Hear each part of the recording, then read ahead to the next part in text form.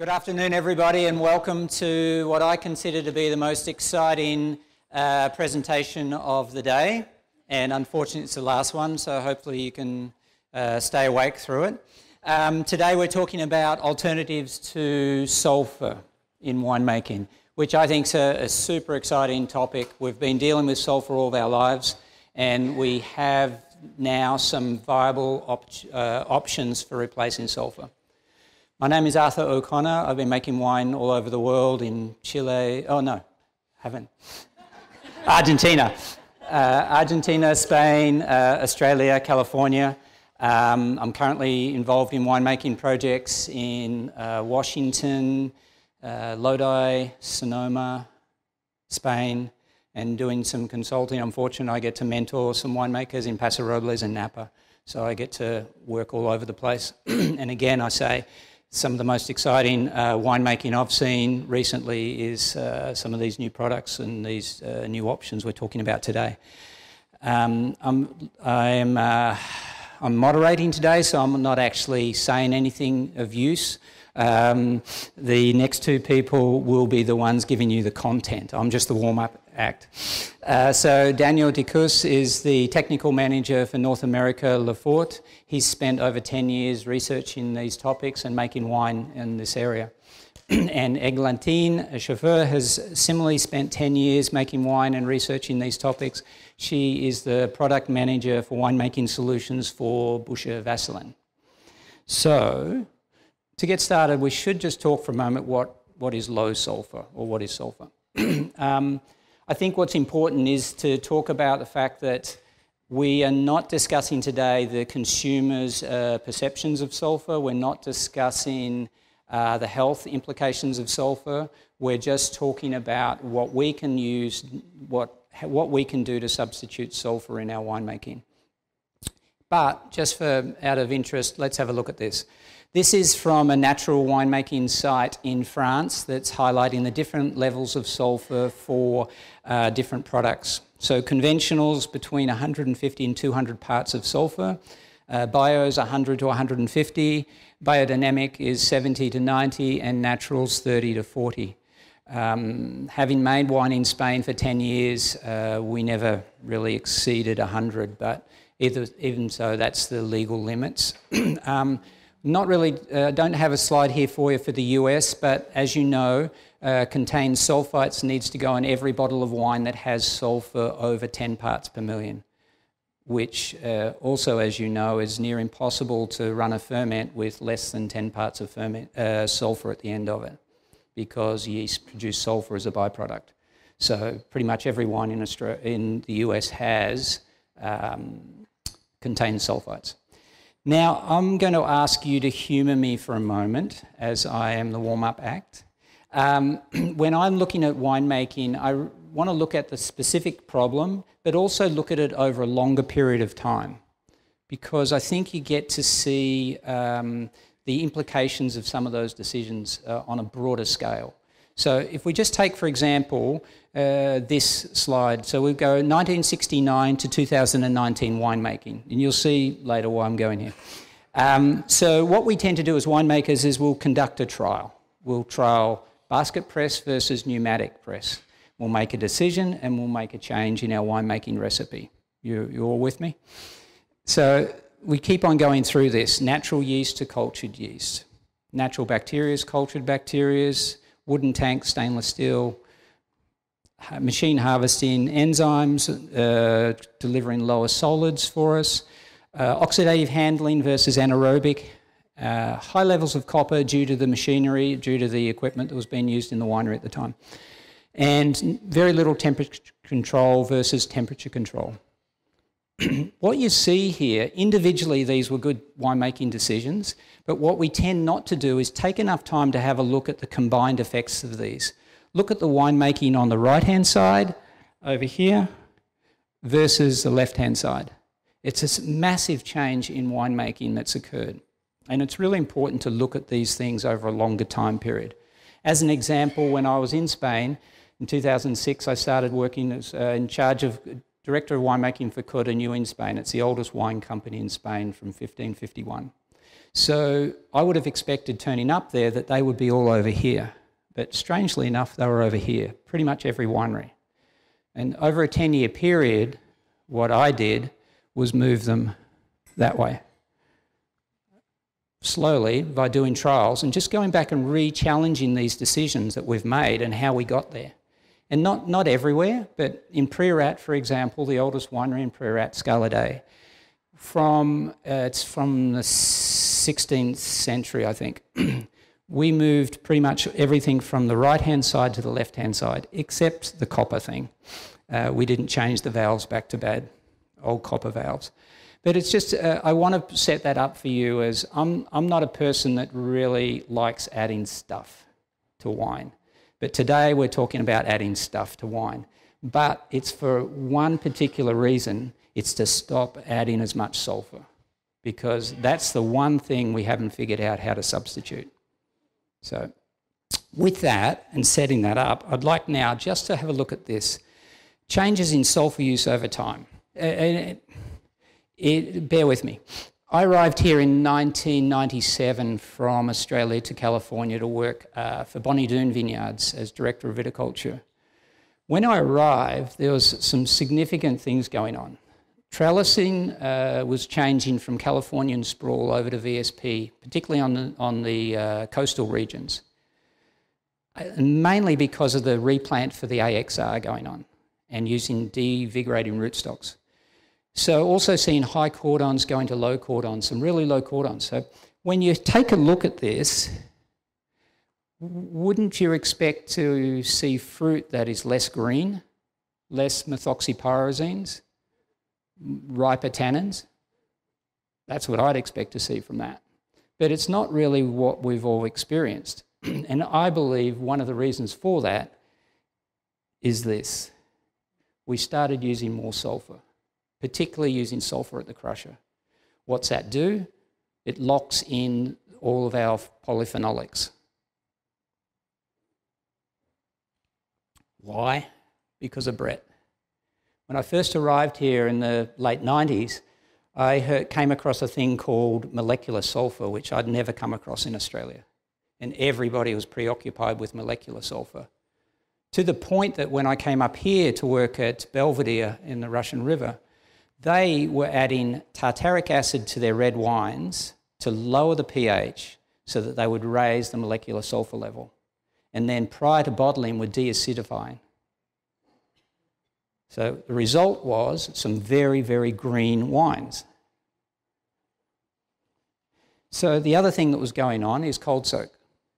Cold soak coming in. So cold soak requires sulfur, right? To extract that colour out and lock it in. Alcohols went up consequently. Don't check me on those numbers, they're not verified. That's an opinion. Fundamentally, for red winemaking, in my view, we moved from oxidative winemaking to anaerobic red winemaking. We don't do it for Chardonnay. Probably half of the Chardonnays or more are made oxidatively, but for red wine, it seems, we're making it anaerobically. We're locking in all of the polyphenolics day one. Doesn't matter how much oxygen you use during ferment, it's not oxidative. So today, again, let's look at this. Now, we could blame a particular journalist who liked high alcohol wines. We could blame my friend Dave Finney for making The Prisoner, but in defence of Dave, Dave's Prisoner came out, first vintage was 1998, I think, so it didn't hit the market till early 2000s. So we can't blame him either. And may I say, I don't want to trash talk Dave, and I want to compliment him on being Winemaker of the Year. And he should have got it 10 years ago. But anyway, that's an aside. So let's dig into this a bit. So what are we trying to do with sulfur, the three actions? We know sulfur has three particular actions: enzymatic inhibitor, antioxidant, and microbial suppression. And I've just put them into three brackets. Microbial suppression of malolactic bacteria such that it will not start malo during primary ferment and result in stuck ferments, which we've all had, and we were having a lot of in the early 90s until we figured it out. Brettanomyces, we've talked about, and acetic acid bacteria.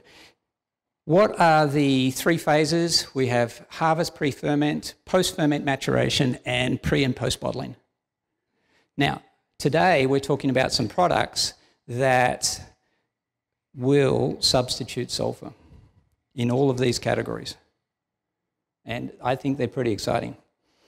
We also are talking about some antioxidants that will work and substitute sulfur there.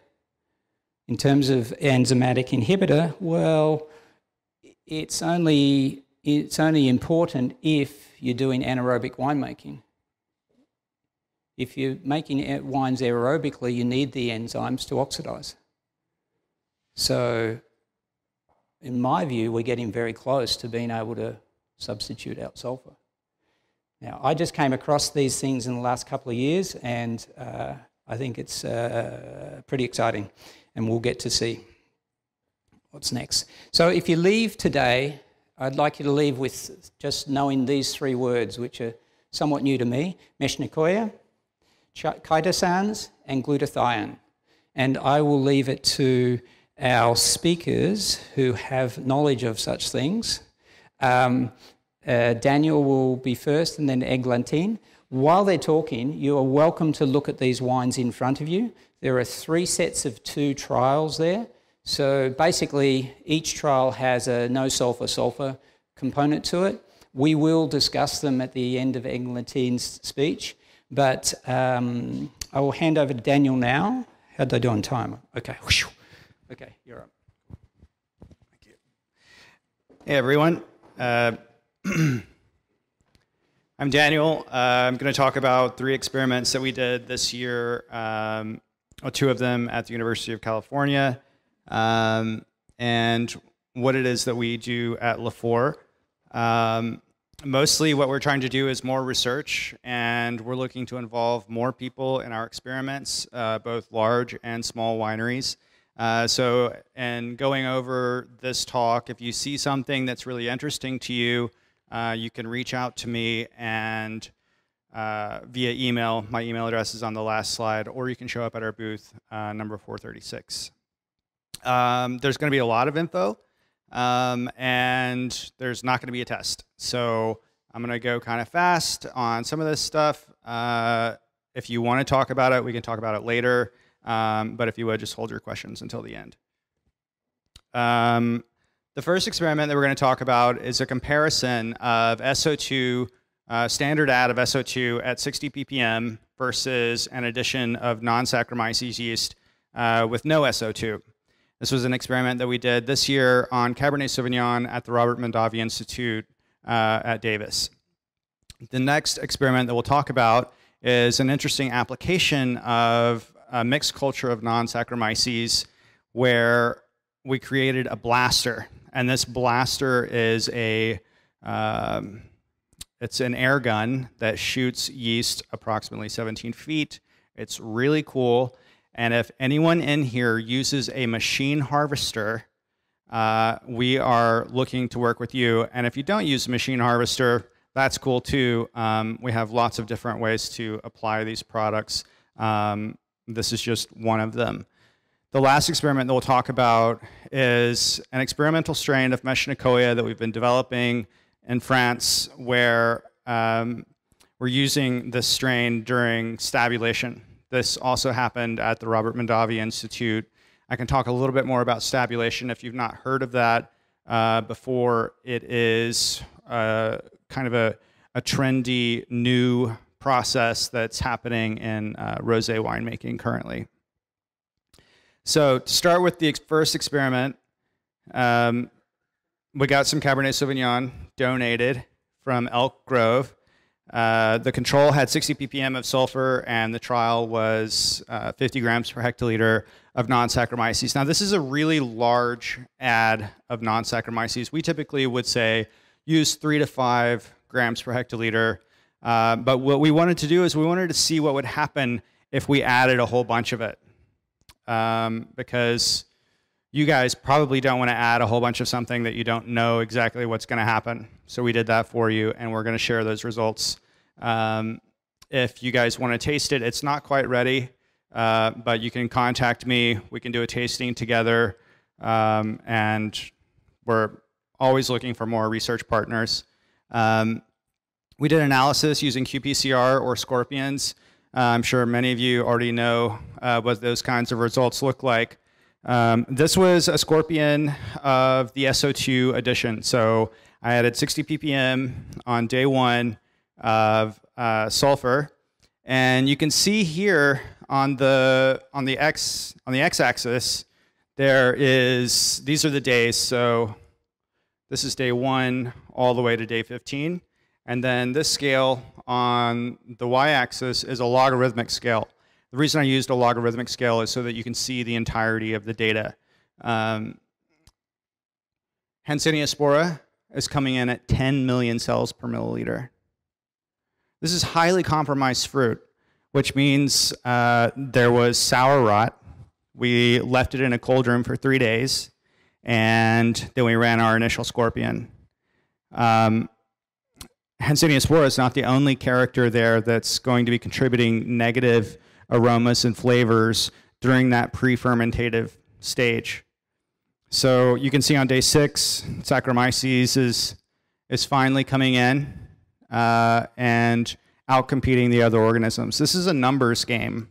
We look at this as, if you imagine 1 cubic centimeter, you can hold a cubic centimeter in your hand. That surface is a colonizable space. You can fit a microbiological colony onto that surface. It's 1 cubic centimeter. And if we colonize that surface with our colonies before the colonies colonies related to microbiological spoilage and wine can grow, then we've removed the surface, we've removed the colonizable space prior to the growth of those microorganisms. So that's kind of the premise and what we're doing. You can see the amount of data here is vast. So I'm going to try to simplify some things so that you guys can get a better picture of what the ferment looked like. This again is a 60 ppm add of sulfur on highly compromised fruit. So there are a lot of trends inside here. You can see on this blue line here a positive power function is fitted to Saccharomyces. So Saccharomyces is experience exponential growth. We know this, but there are other trends as well. Decay functions. So Hansenia spora is sensitive to alcohol, but it's not so sensitive to sulfur. If you guys know much about Hansenia spora. And so there are various functions that you can find, different transformations of the data that you can look at. Basically, it's a party. Everybody's there to have a good time. They want to eat and they want to make ethanol. But it's also diverse. That diversity inside those populations are as diverse as the amount of people in this room. And so what we want to do is we want to help you in a natural way capture that diversity and help you express what's in this room. A bunch of really great winemakers who probably love to party, or maybe not, but whatever. So lots of different ways to look at the functions here. We'll just keep going along. What I did is I transformed the scale, the y-axis, into a linear scale. So it's no longer logarithmic, but it's the same data. So this is the same data that you were just looking at, but you're seeing kind of the top of the data because the baseline is now muddy. Because this is instead of being a relative axis, it's an absolute axis. So you can see here, Hansenia spora is 10 million cells per milliliter. That's a whole lot. On average, if you don't know, for acetic acid bacteria, about 1,000 cells per milliliter is the average number that we're seeing. So if you have less than that, your fruit is pretty clean. If you have more than that, you're above the average. Many of you in this room, winemakers in Napa and Sonoma, you'll be looking at numbers much, much lower than this. Some of you may see 100 cells per milliliter of acetic acid bacteria, and you're like, oh my gosh. But let me tell you, out there in other places that should not be named or will not be named, it can be really ugly. So let's keep going. Here you go. Here's the Hansenia spora and Saccharomyces coming in on day 6 after it's finally grown up enough to begin to produce enough ethanol to cause the Hansenia spora to die. The bad thing is that it took 6 days to do this. So those first 6 days, Hansenia spora is just pumping out acetic acid and contributing volatile acidity to your final product. And it's doing this because it's resistant to sulfur.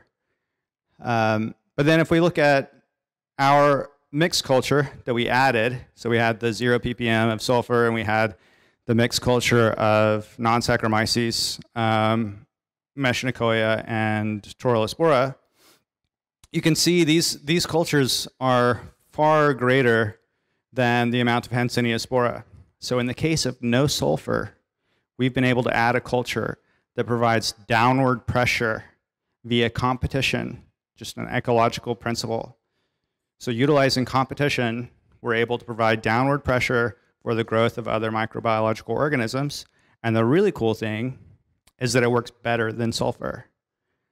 And I think that's a really powerful statement.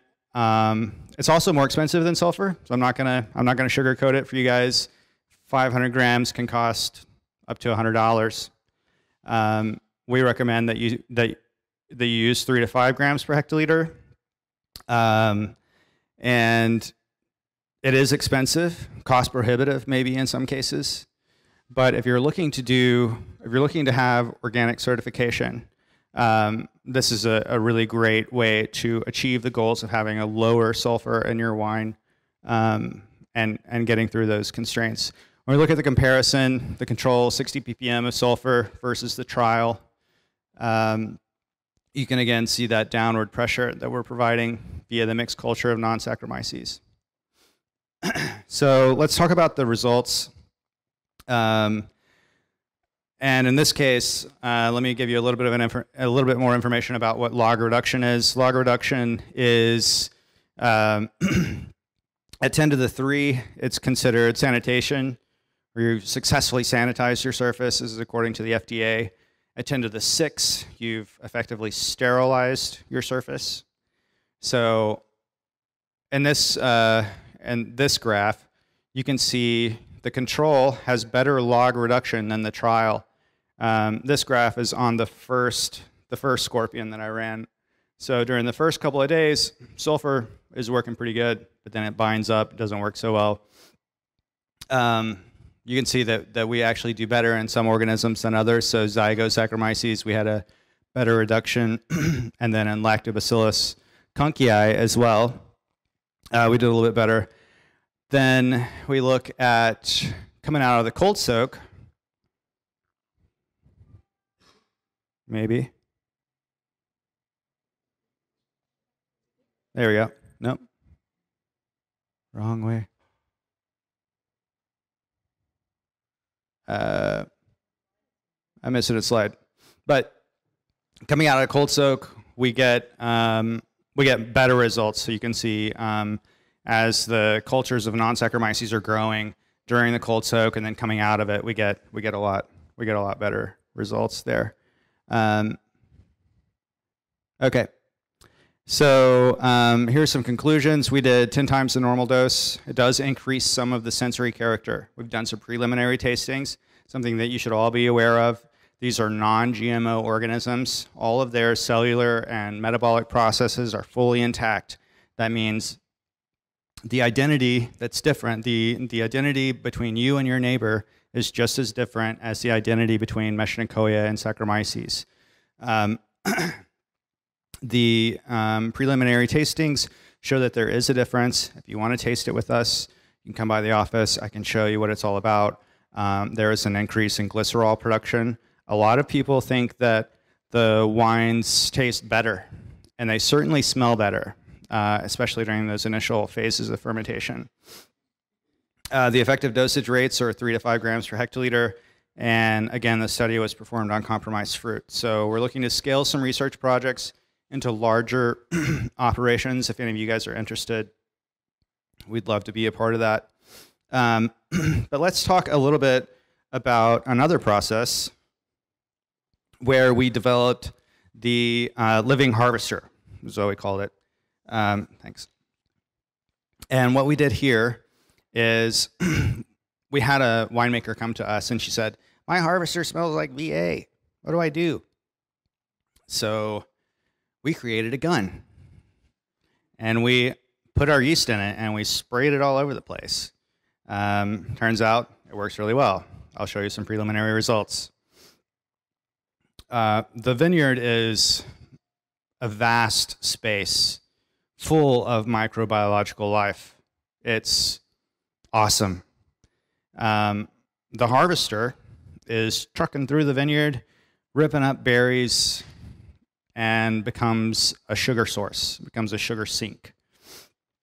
So it becomes a place where those microbiological organisms can live and thrive, and turns into a vector. It turns into a vector for microbiological spoilage. So the blaster that we have is currently being manufactured. And if you guys want one, come talk to me. They're really cool. If you guys are interested in a yeast gun, it's not as good as a flamethrower, but it's almost as good as a flamethrower. It's easy to use. We've done a 5-minute protocol. It's safe, non-toxic, non-GMO. You're not spraying ozone and ruining the gaskets and the rubber material on your harvesters. You don't have someone out there who's having to utilize sulfur. It's non-toxic. Preliminary data looks pretty promising, and we have a patent that's pending. Here are the preliminary results, 10 to the 4 effectively on spoilage yeast and spoilage bacteria in our preliminary trial. Future concepts for this study include the incorporation of more harvesters. If New Holland is out there, I'd love to talk to you guys a little bit more about it. We need more harvesters.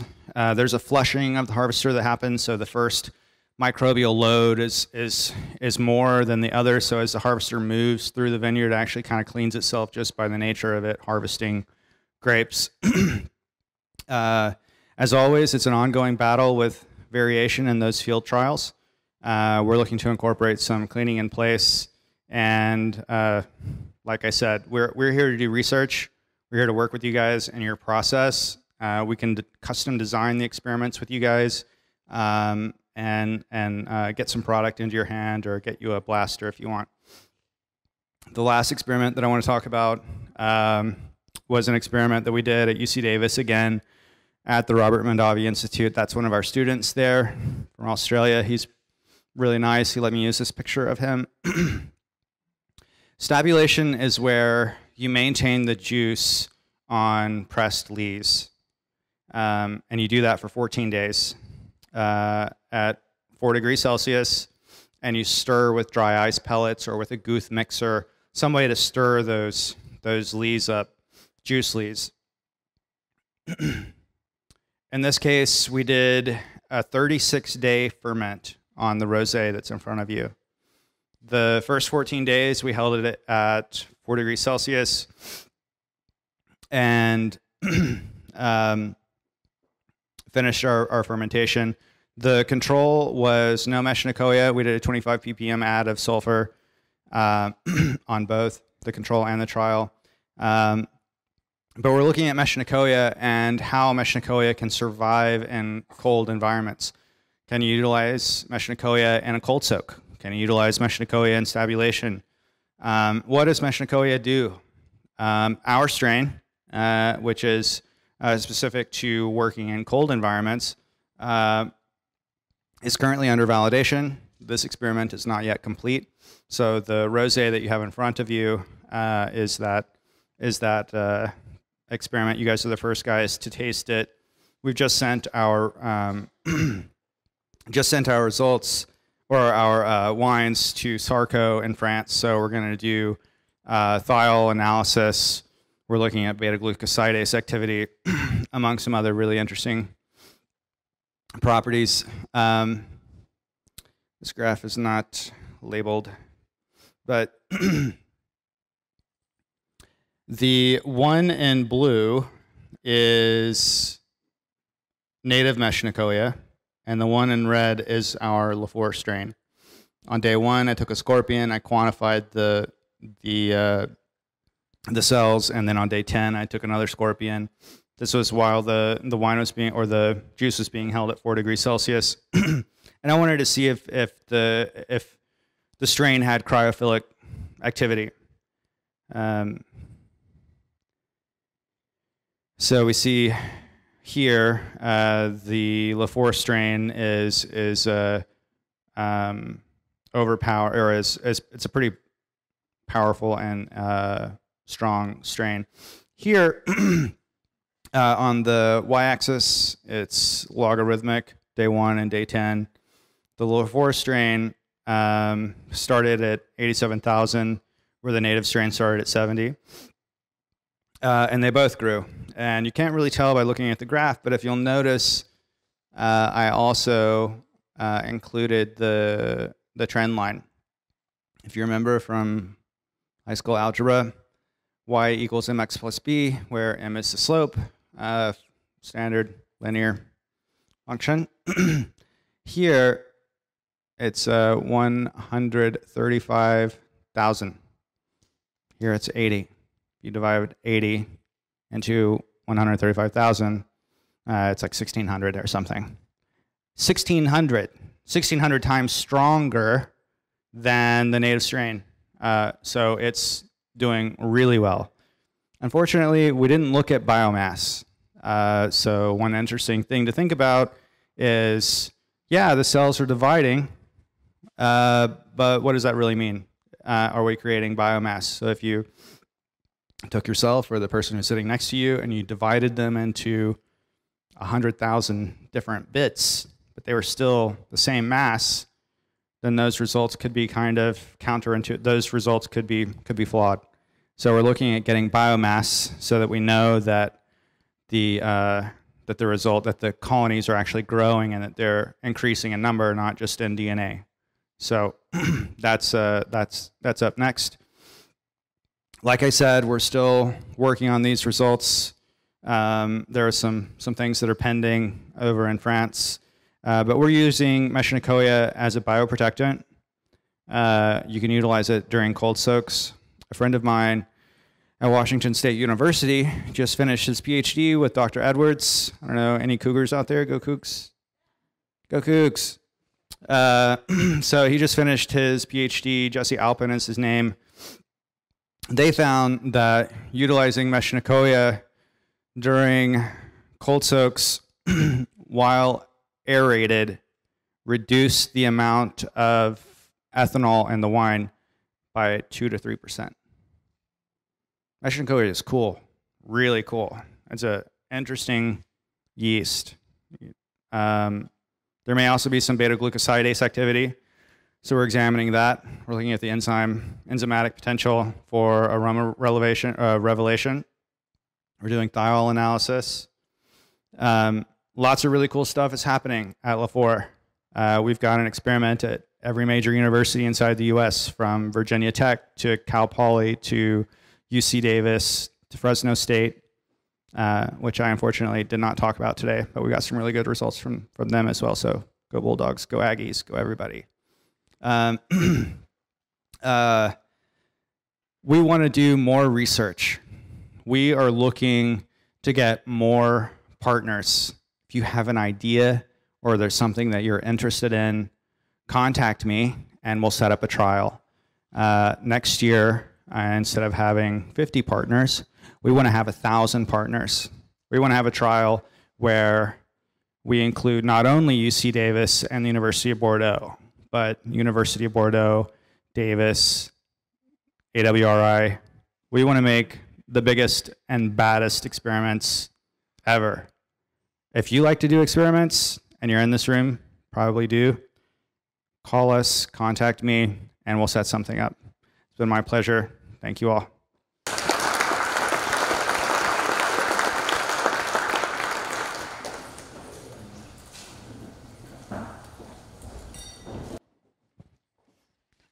Thank you.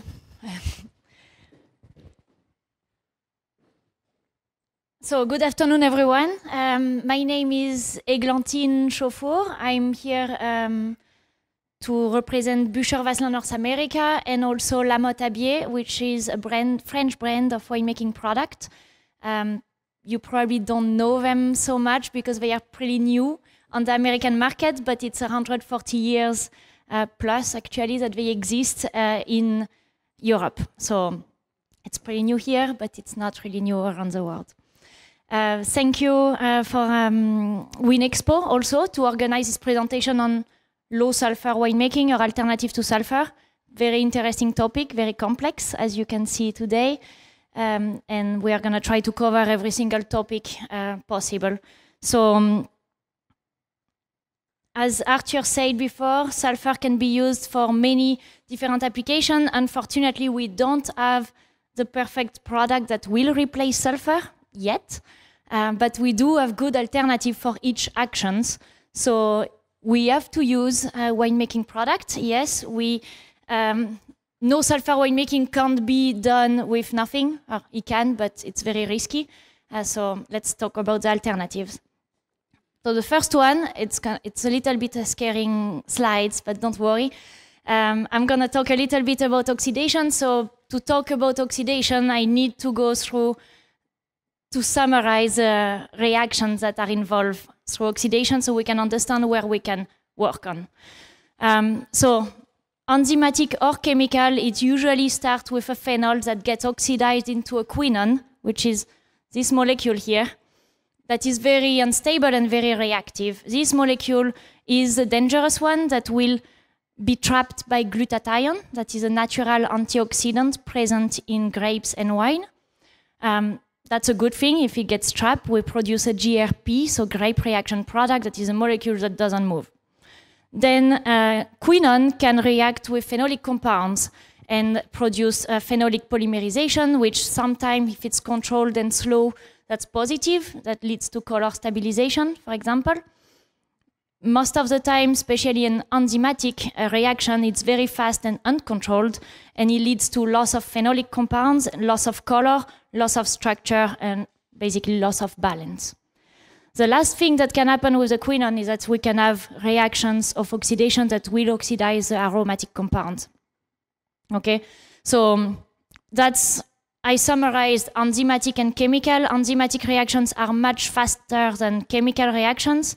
They are all happening with oxygen that gets used and activated with lacase or polyphenol oxidase, which has oxidases or oxidasic enzymes on grapes.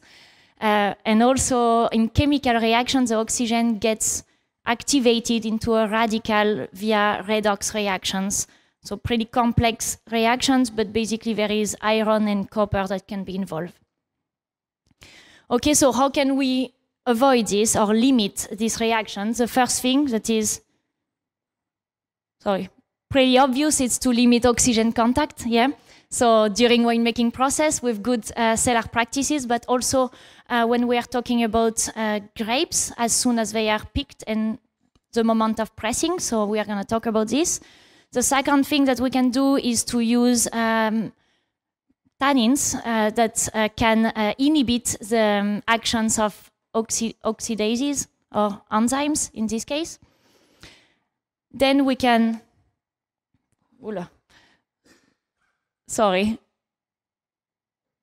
Then we can focus the reaction towards the trap of glutathione, so protect and preserve as much of our own glutathione from the grapes, but also we can enhance the glutathione content of grapes or wine.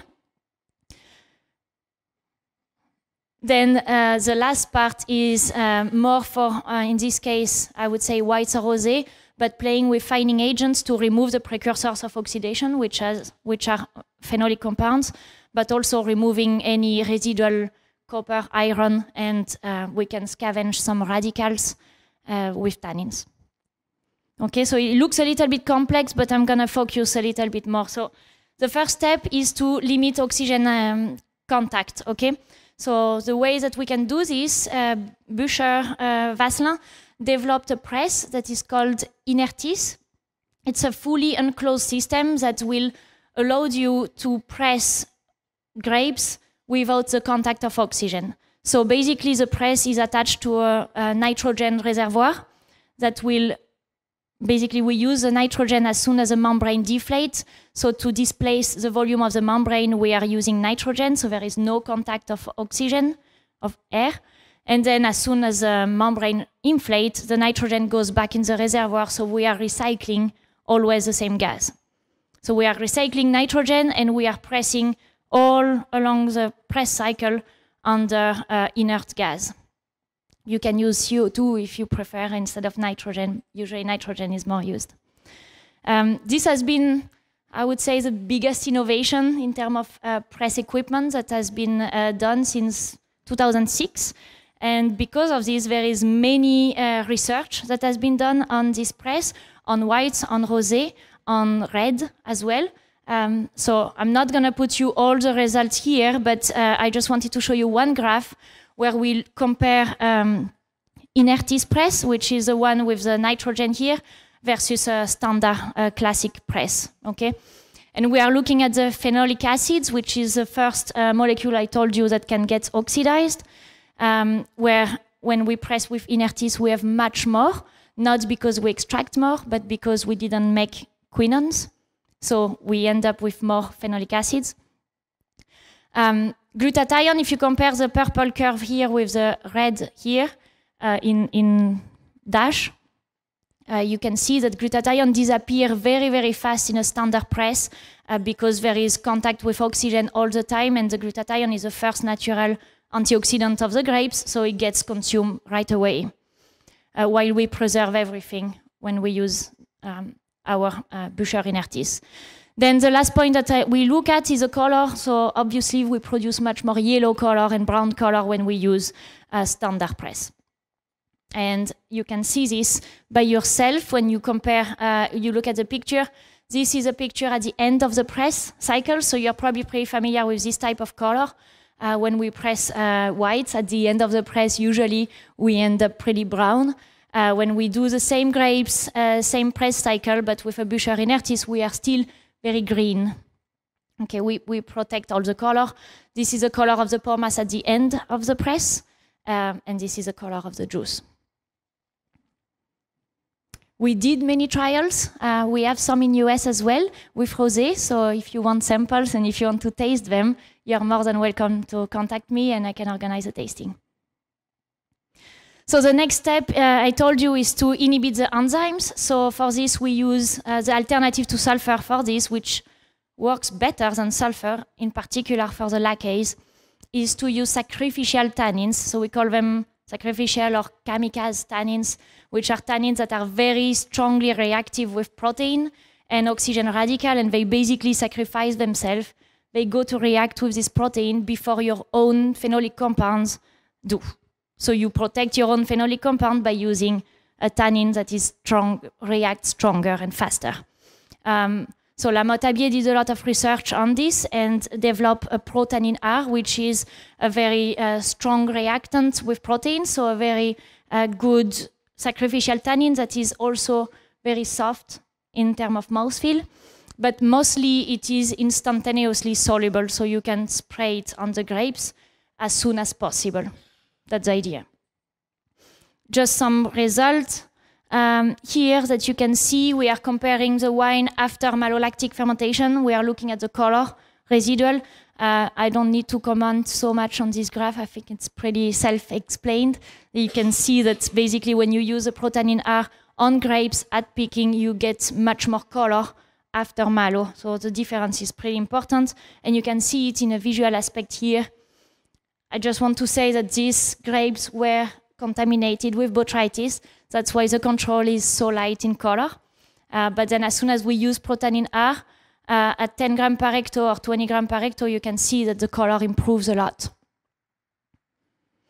Next step is to use glutathione. So using glutathione, how can we reinforce or increase the content of glutathione in wine or juice there is only one way, which is to use yeast derivatives, so nutrients that are rich in glutathione or cysteine. Sometimes we call it rich in sulfur peptides. That's a different language to say the same thing, basically. So La Motabier developed one product that is specifically developed for protecting the aromas, so to be added later towards the fermentation, and it's called Aroma Protect. So you can see here how when we add it, we are actually increasing a lot the amount of glutathione in the wine, which basically, if you remember the reactions of oxidation, we are increasing the protection and the reaction towards trapping the quinone. Sorry, the transitions are kind of weird, but it's...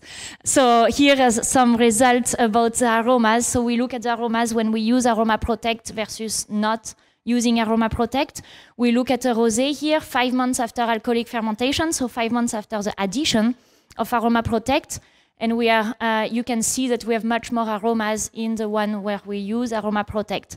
Not because we increase the aromas, but because we limit the decrease of them. Okay, we limit the loss of them.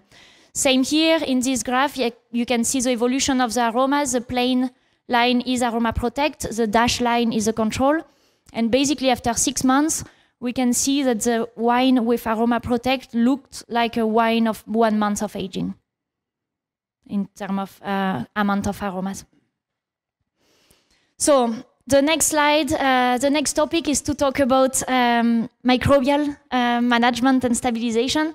Again, no sulfur or low sulfur winemaking is a very complex and vast topic, so a lot to cover. We saw very well with Daniel already that there is many microbes on grapes and different options to control these microbes on grapes and alternative to sulfur or even better than sulfur. What I want to show you here is basically it's very important to control your microbe as soon as possible, because if you look at this graph, this is a population of microbes on grapes. And then as we go towards the wine aging and bottle, we are kind of narrowing down the amount of population and the amount of microbes that are able to survive in alcoholic environment. Not saying it's easier to control them later, it's just, it makes sense to start at the beginning so we end up with less microbes to control. Okay? So this was the list. Which control are we which microbes are we talking about? We are talking about acetic acid bacteria, lactic acid bacteria, which are Lactobacillus, Pediococcus, Enococcus, Brettanomyces, a big one when we don't use sulfur, and other non-Saccharomyces, such as Zygosaccharomyces, for example, that can be risky if you use concentrate, as an example, towards the end of the process, close to bottling. Okay, so the first thing, and I'm gonna go very fast on this, is about the Mechnicovia pulcherrima, but Daniel already talked about working on non-Saccharomyces yeast to use on grapes as soon as possible, even at the harvester, so very, very soon after you pick the grapes. And basically using non-Saccharomyces yeast on grapes will allow you to inhibit the development of the other non-Saccharomyces and some bacteria, which can replace sulfur in this case, can complement sulfur, but can replace it. So La Motabier has a product already sold in USA, which is called Excellence Bio Nature. You have a trial in front of you, which are the 2 last wines, where you have one wine that is made with 50 ppm of sulfur, the other one is made with no sulfur, and the Bio Nature and the Aroma Protect that we talked about just before. So basically we pretty much saw the same result that Daniel presented before, except the one more that we saw is that we realized that using less sulfur, no sulfur on grapes and Bio Nature allowed you to actually add less sulfur later down the road because we are combining less. There is less combining element compound that has been produced by the yeast. So that's a very interesting strategy in terms of reducing sulfur since we combine less as well.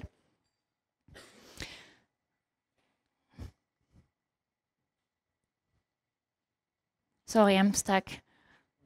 Okay. I have to, yeah, sorry. That's true. Okay, so when we talk about microbial stabilization, we want to talk also about the aging process. And so prevention is essential. Prevention is essential because you avoid to have contamination and to have to deal with a treatment which involve much heavier winemaking product use, but also much heavier loss of, higher cost, loss of quality because you are removing other things from your wine, and loss of volume. So prevention means good sanitation. Prevention means reduce the amount of nutrients that you can give to the spoilage microbes, which are oxygen, obviously some nutrients that we use, nitrogen that we use for yeast, but we don't use them towards the end of fermentation. Temperature and pH can be controlled. Check the lees and your topping wine. That's very important. That's the source number 1 of contamination, the topping wine. And then use antimicrobial agents as early as possible in the process. So as early as possible means on grapes, but also when you finish malolactic, you can actually use some antimicrobial agent as preventive in a consistent way instead of waiting that the wine is spoiled. So which are your options? Basically controlling sulfur and pH, but again, today we are talking about alternative to sulfur, so I'm gonna skip this one. Lysozyme. Lysozyme is an antimicrobial agent that is actually an antibacterial agent that works very good on lactic acid bacteria. So Lactobacillus, Pediococcus, Enococcus. Does nothing on yeast, so does nothing on Brettanomyces. Lysozyme is a protein extracted from egg white. So it is allergenic. It's an allergenic molecule, and it's also reacting with color in red and requires bentonides on white. Okay, I'm telling you the positive and negative, pros and cons of each molecule, but it works very good. The next molecule, which is my favorite molecule in winemaking, it's chitosan or chitosan, however you want to pronounce it. It is fining agent processed and extracted from fungus, which is Aspergillus niger. And it is a fining agent that has a wide spectrum antimicrobial. So it will remove Brettanomyces, that's how it has been developed first, but then it will also remove lactic acid bacteria, some acetic acid bacteria, and some non-Saccharomyces such as Zygosaccharomyces. So pretty cool molecule that really works on everything, and it is allergen-free and vegan. Sorbate and DMDC are two other molecules that exist that can be used mainly on yeast, and we use them usually toward the end of the process, pre-bottling, when we are bottling sweet wines to avoid the development of Saccharomyces or other yeast, Brettanomyces as well. And obviously, I think in this slide, I'm saying that basically the first thing to do is to, it's here. It's to remove the cells before you treat the wine if you do have a contamination. So chitosan, a little bit more about chitosan. Chitosan is a wide-spectrum antimicrobial agent. It is coming from the deacetylation of chitin, which is a polysaccharide that we derive from Aspergillus niger. When I say we, I'm talking about the wine industry. So any winemaking product suppliers will have a chitosan that is coming from Aspergillus niger. Okay? If it's not, it means that it's not legal. So as you can see, the molecule is like this, and the molecule is charged, positively charged, and that's how it works. Chitosan is positively charged at wine pH, and any cells will have residual negative charge around them. So that's how it works. They get attracted. Okay, so the first phenomenon that exists is this adherence phenomenon, that there is an attraction like a magnet that will attract the cells and then will precipitate them because chitosan is not soluble. You can see pictures here how the cells are attracted to chitosan. This is a pretty fast action. So this is much This picture is much more beautiful, but this one is what you can actually really see when you look at a microscope that you have in hand in the winery. And this, in half an hour, you see the chitosan in the middle and the cells coming to get attached to the chitosan. You can see it. And then when you color with blue to see if they are alive or dead, you can see that they all get blue, so they are all dead. Which a little bit dramatic, but it goes to my next point that the second aspect of the chitosan action is to actually interrupt the metabolism of the cells to end with a cell lysis and death of the cells. So we are eliminating them, precipitate them, and kill them. Okay? And this so there is here a result of a study that we are looking at the amount of ATP, which is the energy that the cells are producing, that is released in the environment with different treatment of chitosan. So we look at how much cells are open, basically, and how much of the energy of the cells is outside with different treatment of chitosan or chitosan. And you can see that when we increase the treatment and we wait long enough, which is 3 hours, it's not very long, we are having an increase of ATP released. So we are really killing the cells. Okay, so if I want to make a little conclusion of chitosan, we can use it as a preventive action, so we can use it at very low dosage after malo in a systematic way, so it kills whatever is there. We don't even have to worry how many cells and which one are present, it will remove them.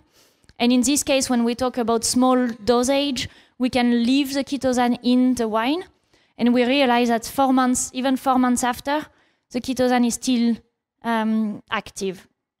So this we realize because we re-inoculate with Brettanomyces some wine that has been treated with chitosan and the chitosan has been left. And we realize that the growth of Brettanomyces was much lower in this wine with chitosan, but also that the volatile phenol produced were much lower. So the chitosan was still interrupting the metabolism of Brett. If you do have a contamination, it's not the end of the world. You can actually treat the wine. So we go at much higher dosage, and you will do a fining. So you will really put the chitosan into your wine. You will let it settle, and you will rack off this lees, because that's how we recommend. But also, nobody really wants to leave the wine sit on dead bodies of Brettanomyces. So you can imagine that you want to rack it off. La Motabier developed product that is called Killbrett. As you can see, the packaging has been pretty well done on this one. So it's a pure chitosan, so we are using pretty low dosage of chitosan of this product when we do the treatment. But also the advantage is you don't have really any organoleptic impact on the wine, because we are talking about 2 to 6 grams per hectoliters. 6 being the high dosage. So chitosan is a vegan, allergen-free compound that is allowing you to control malolactic fermentation, remove spoilage microbe, prevent spoilage. And when we talk about prevention, we are at very low dosage, such as 2 grams per hecto. Contamination, we talked about 4 to 6 with a racking. So in conclusion, at each step of the winemaking process, you can have different tools, winemaking tools, to replace sulfur and still control microbes, replace, complement, or even better alternative. So we can use non-Saccharomyces yeast on grapes. We can also use lysozyme and chitosan on grapes. The main reason would be that, yes, non-Saccharomyces yeast are more expensive than sulfur. But if we look at lysozyme or chitosan used on grapes, it's even more. So cost related, it makes sense to use a non-Saccharomyces yeast on grapes. Then, obviously, proper yeast nutrition to not have a stack fermentation. Co-inoculation, promoting co-inoculation is something that helps a lot in terms of microbial control, because you don't have this window of no microbes, no protection, warm temperature in between both fermentation. I'm happy to talk more about this later at the booth. And then we can have, obviously, chitosan or lysozyme would be the best option for you during aging. So just to finish and to open on basically what are our options, we are talking about low sulfur. So I thought it would be interesting to look at how we can actually reduce the amount of molecule combining sulfur to increase the efficiency of our sulfur add. So we can, yes, use sulfur alternative where we have options, but then if we do use sulfur, let's try to make it as efficient as possible.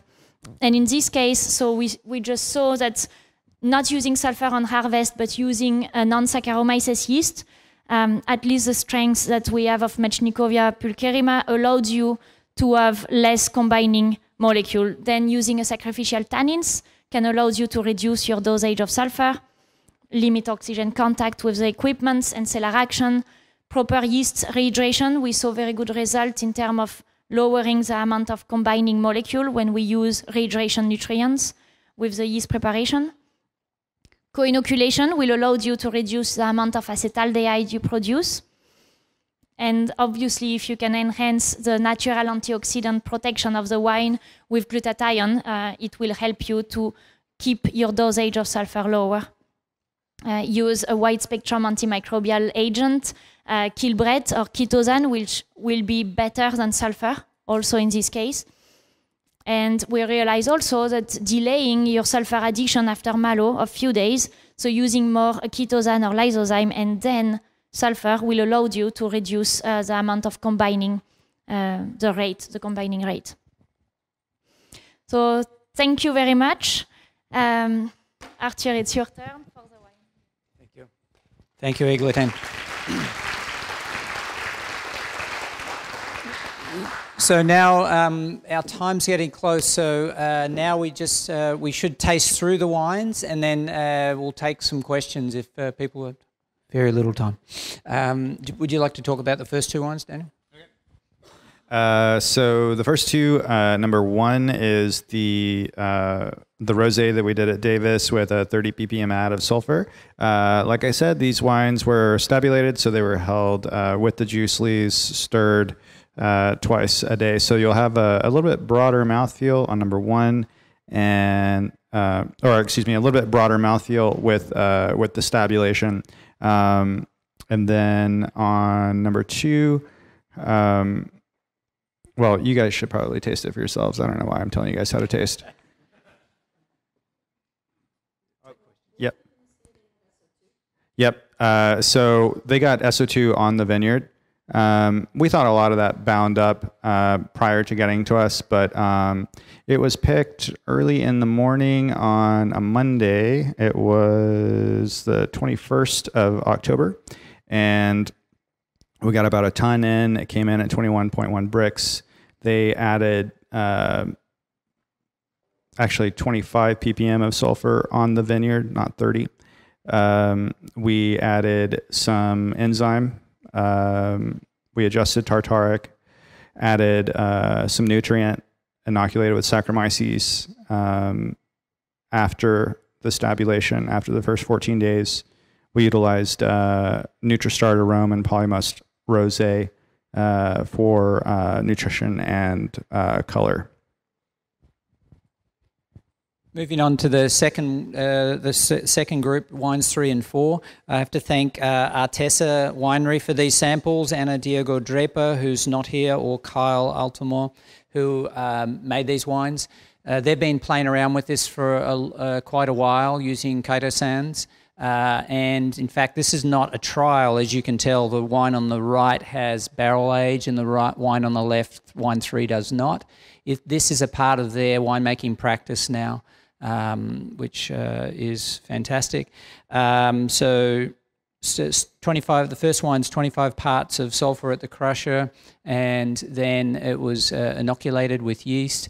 The second wine, wine 4, is a chitosane product from Anatis, and they did not inoculate. That was a natural ferment, which is now, as I say, a part of their winemaking. And I think this is not the first time I've seen this year. I've seen it at a couple of other wineries, a pretty similar result, just getting a very, very soft palates with these wines with no sulfur, which, going back to this idea of trying to make red wines a little more oxidatively than anaerobically. Any questions? Oh, I'll hand over to Eglatin. Thank you. So the two last wines are Petite Syrah. One is basic. So both of them got sacrificial tannins, some oak, and it's still at trial stage. We've co-inoculated also both of them, so they are alcoholic and malo done now.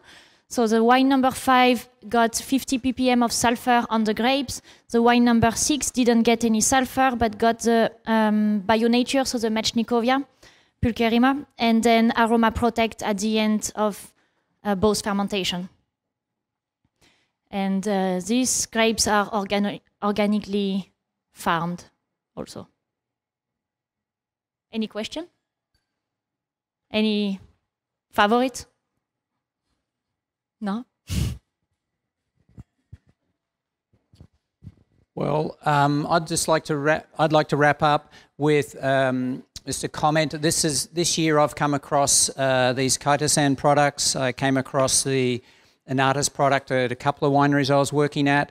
You see one of them here, and just was very surprised with the results. These soft pallets on the back pallet become through low sulfur adds at the front. I also came across, I think, Lafort product using Agide, which did not have a fancy gun, but was hand sprinkled out in the vineyard on the bins, and it worked beautifully as well, and just giving these creamy back pallets that were pretty impressive, and low VAs through the whole process. So in closing, I'd like to thank Daniel and Eglantin for your help and edification. Thank you all for coming.